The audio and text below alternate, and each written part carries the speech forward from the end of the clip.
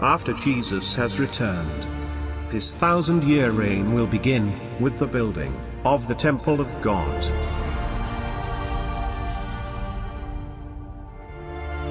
This unique temple was described by the prophet Ezekiel in chapter 41.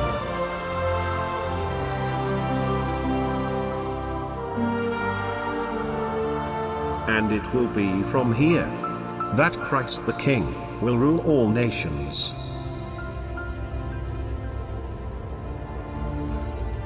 And all the nations will come to this temple to worship the King of Kings and the Lord of Lords. The Word of God made flesh, the Messiah.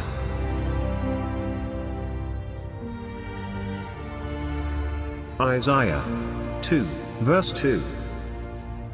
In the last days, the mountain of the house of the Lord will be established as the chief of the mountains,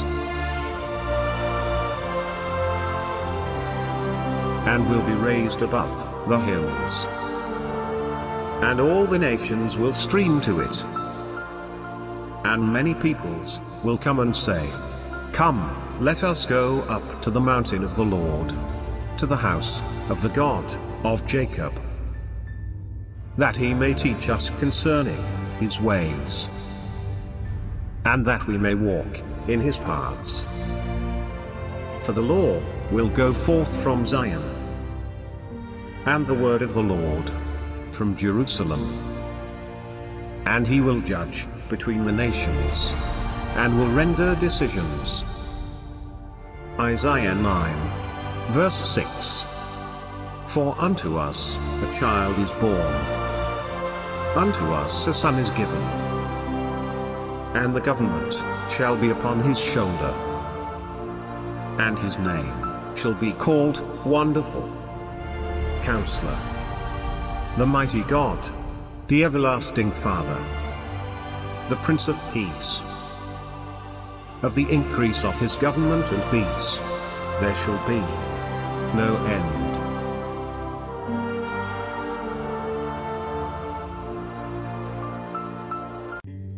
When Christ reigns 1,000 years in Jerusalem, next to the temple is a building called the King's Palace, or the King's House. Now in this 3D rendering, that height is probably closer to the height of the temple. Okay, so picture there a building about the height of the temple with 4 corners, and this is the Lord Jesus Christ, his palace. So you have the temple, and next to the temple is the King's Palace. And what we're suggesting is that through the ancients, in the architecture of the ancients, we may have actually have evidence of this through Darius the Great, because he built a similar structure, and we're overlaying it here over the area, calling it the King's Palace.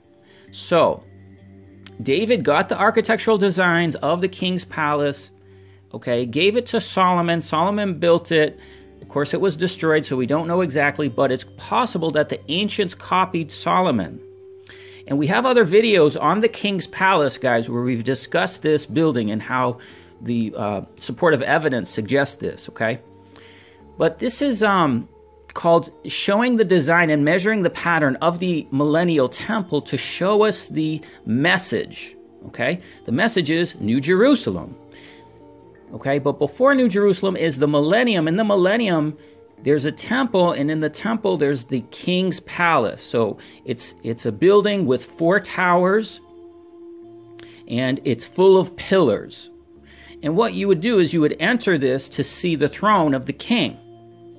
Now David got this design, and he said, "For the palace is not for man, but is for Yahweh Elohim." So he's saying that the Messiah is Yahweh Elohim. He is the Most High.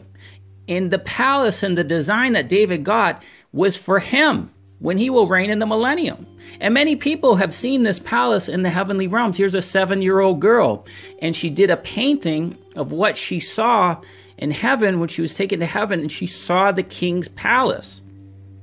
Okay, so it's a big white building with 4 towers, in the corners. You can see that looks very similar to what we're showing you. And what we're suggesting is that when the ancients saw what Solomon built, it's impressed upon them so much that Darius most likely built something similar. And this was in a place called Shushan. And here you can see the tomb of prophet Daniel in Shushan or Susa. Okay, now I don't know if this is exactly his tomb or anything like that, but we do know Daniel was there. We do know the entire book of Esther was in this location, Susa. Okay, it's just to the east of the Tigris River, okay, in the Persian Gulf in modern-day Iran. And we know where this place is. We have the archaeological foundations of the palace at Susa, the whole complex that Darius the Great built. So the entire book of Esther was at this place. Not only at this place, at this specific building. Okay? Not only that, Daniel chapter 8, his prophecy in Daniel chapter 8, this is where he was, guys. He was in the palace at Shushan. Okay? So the kings of Persia may actually give us insight into Christ's millennial temple and the palace at Shushan. Now in Esther chapter 1, we get a glimpse of the court of the garden of the king's palace. So Esther chapter 1, we see the palace at Shushan. Okay, now Shushan is the Arabic for Susa. So that same place, we know where it is. We showed you the place. That's where it means lily. That's where the name Susan comes from. Shushan, Susa. It's all the same thing, okay? So that's being described in the king's palace. And there's a detail here that we can find in the millennial king's house, okay? So you can see in all these videos, I have these banners. Okay, we have these banners. We show these to you because we're depicting to you the palace of the king's house. Okay, so when it talks about the feast, and it says in the court of the garden of the king's palace. So there's a court of the garden, and there's a space. Okay, and in that space it says there were white, there were green, and blue hangings, fastened with cords of fine linen, purple and silver rings. So you notice in all the videos I have all these hangings, and the one up above me is purple. Because what we're doing is we're depicting this space with silver rings, pillars of marble. Okay, so you see this space, it has all these hangings. Okay, it has pillars and it has benches. Okay, couches. The beds were of gold and silver upon a pavement of red, blue, white, and black. Okay, so this is the mosaic, the tessera that's on the floor. Okay, and this is also in Ezekiel's temple, in the area of the outer court. You could view it also as the inner court. That's where this is. The king's house is in the inner court. There are tessera. There are mosaics that Ezekiel describes, okay?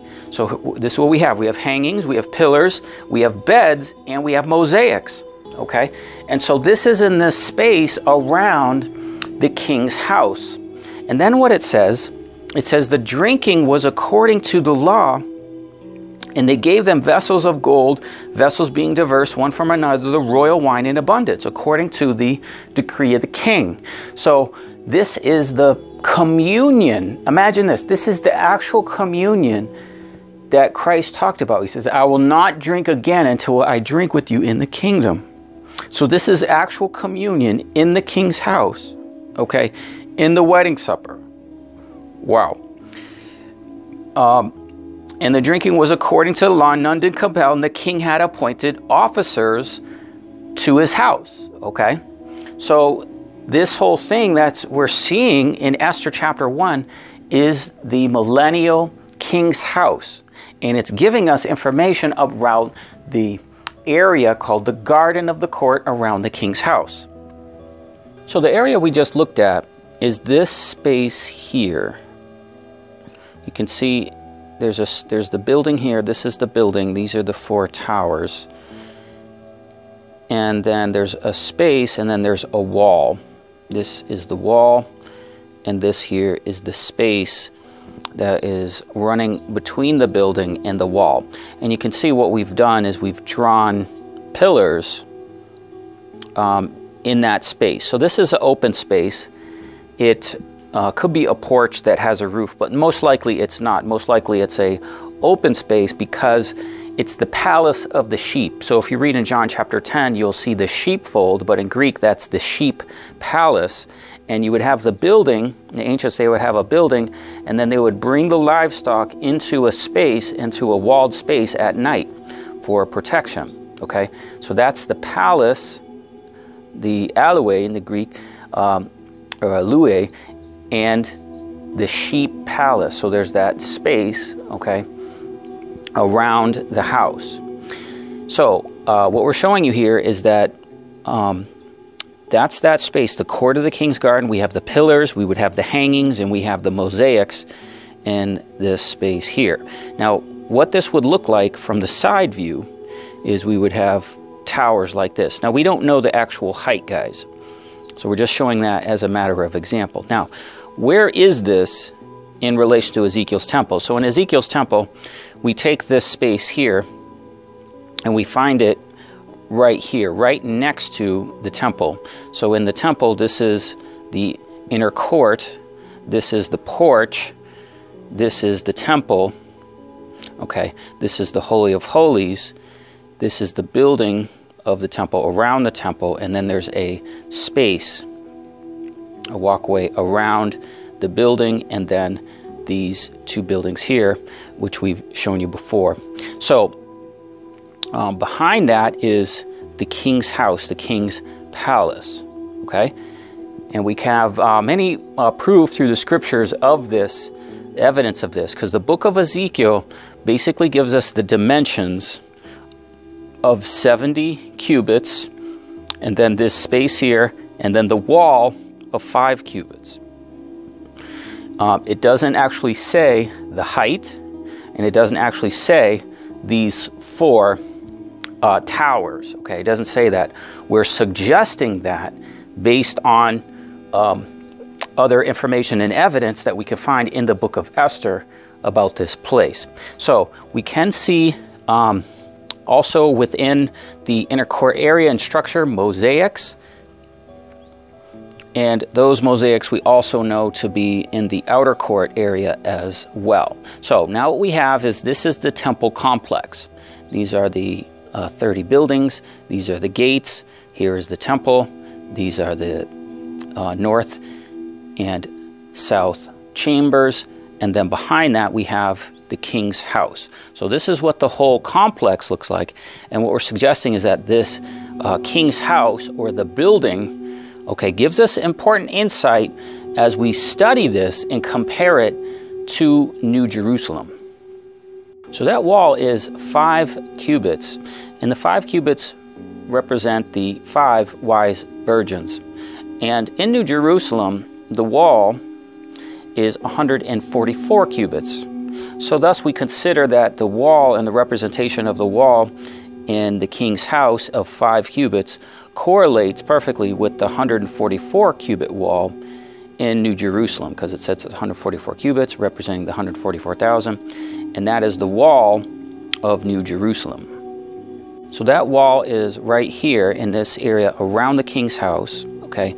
But we also have a representation of that wall of New Jerusalem in the temple complex of Ezekiel's temple. So for example, you can see this green line that we're drawing around the temple complex area, and that's a wall of 6 cubits. So that's the measurement of 6 cubits. Now the wall of New Jerusalem, as we saw, is 144 cubits. And what it says in Revelation, it says, this is the number of man, which is the number 6, which is angel. Angel representing 24. So 6 times 24 is 144. So the number of man, okay, or 6 reeds is the wall, okay?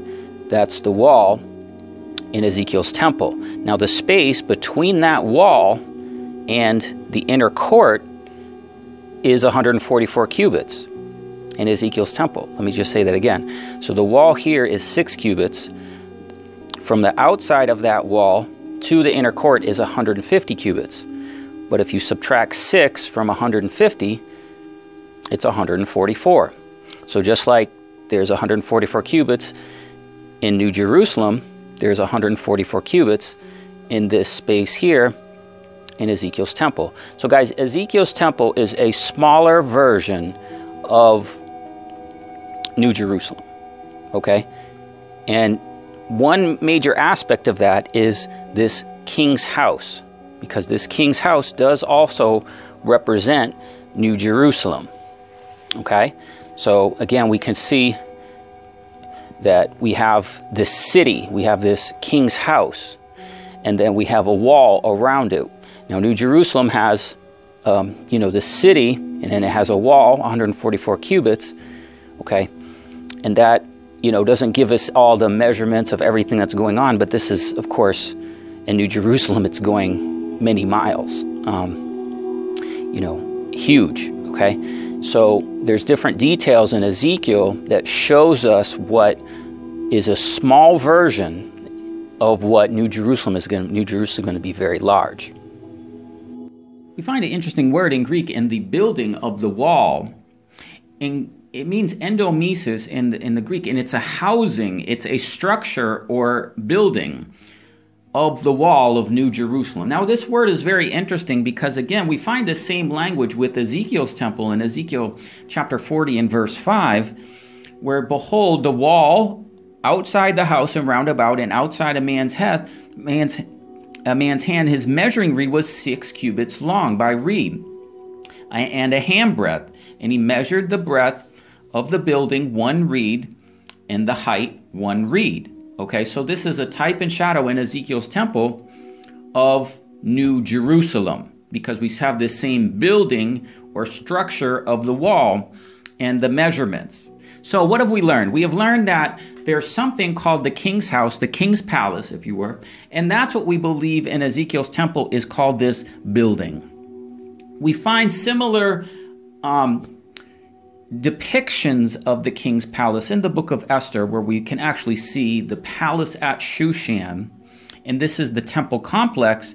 And if we look at that, we can find similar proportions and design elements with that of Ezekiel's temple. So there you see Shushan the palace, and you can see how it is filled with pillars, and you see the 4 towers, and you see the layout has similar design elements that we can see of this building in Ezekiel chapter 41 in the Millenial temple.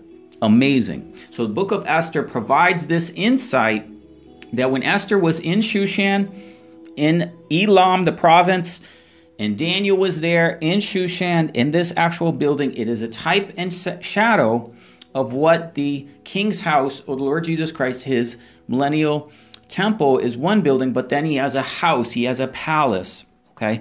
And that's what we can see in Ezekiel chapter 41, and this is something that is a mystery, but we can see this. Now, I really encourage you guys, we have talked a little bit about the king's house in this building in previous videos. We have other videos, we'll put links in the description field. This is also called the Palace of the Sheep, and we have other videos on the Palace of the Sheep. We talked about this in Hanukkah. And this is part of our series of videos on the kings and priests in the Millennial Temple. Okay. And the house of David and the patterns of measuring the temple and the king's house. So this is the king's house. So I'll have links in the description field for these videos. You can see we have many videos where we discuss this.